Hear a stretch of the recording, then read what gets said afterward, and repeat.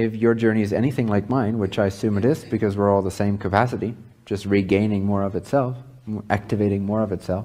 So the process is really the same in everyone. You will start to experience what I mean when I say the word power. It's a very immediate, it's hard to explain, but it's like a state. We could call it a state. It's a state of power. It's a state of influence. But it's an influence you've already had. It's just something you forgot. It was something you became blind to. But when you remember, when you regain your free will, you're also regaining your consciousness, and you're regaining your inner power to move mountains, to create, to generate. And so it is from this space, from this state of power, of remembrance, of alignment, of prioritizing your higher self, that you will be able to feel what I mean when I say power. And you will start to see the contrast of yourself with other people's experiences. Again, just so that it makes it even clearer to you the nuances of how you have changed and what this is all about and how this works.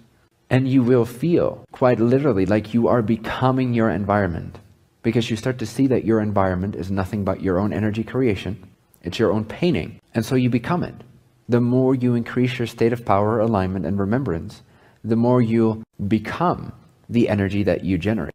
And the less you believe yourself to actually be separate and be just this physical being. So another way into non-duality or into inseparability, another way into realizing that you're not an isolated, separate body-mind, but that you are actually all that is to actually amp up your power, your state of remembrance, your free will, you taking care of yourself vibrationally to such an extent that your consciousness starts to bleed out of its skin, start to become more of what it already was, because now it's no longer giving away all that power to something else, therefore making itself small and physical and separate. Now it's regaining its strength and it's expanding, and inevitably, symbolically, that has to expand beyond the illusion of the physical body. So you can start to feel that you are the energy that you generate, and everything that you generate, everything that you perceive, is your generation. It's what you generated. It's the energy of your being. So you become more of that. So you start to feel more and more that you are your environment. And environment takes on a different connotation, different meaning, a different experience. It's no longer consisting of objects as much. It's more just a field. It's a field of malleable potency, of malleable potential energy that just so happens right now to be shaped in this particular way, but only because it matches certain frequencies within your consciousness domain, within your state of being. But you realize, you feel that as you change your state of being, that the malleability of that clay-like, water-like, air-like substance that we could call your higher self energy, which generates your circumstances, your environment, you very much feel that that is simply just a blob of water in a sense, containing the potential for any type of creation. And that if you insert into that field, if you overpower that field with another deliberate, intentional, vibrational creation, it will respond to you and it will shift around that field to look a certain way. So less and less do you feel like you are a physical creature walking around in an actual physical universe that exists whether or not you're there.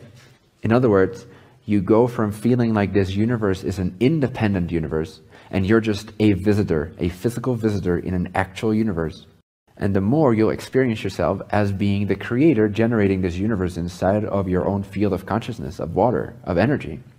And as you make changes vibrationally, you make changes circumstantially and environmentally, in that sense. So if you want to be an environmentalist, this is the way to do that. Quite literally, you will change your environment by changing your frequency and knowing that you are the creator of what you see. And automatically, less and less, you'll feel separate. Automatically, less and less, you'll feel physical. Automatically, less and less, you'll feel isolated. Automatically, less and less, you'll feel lonely. Automatically, less and less, you'll feel like lack actually exists. Automatically, less and less, you'll perceive objects.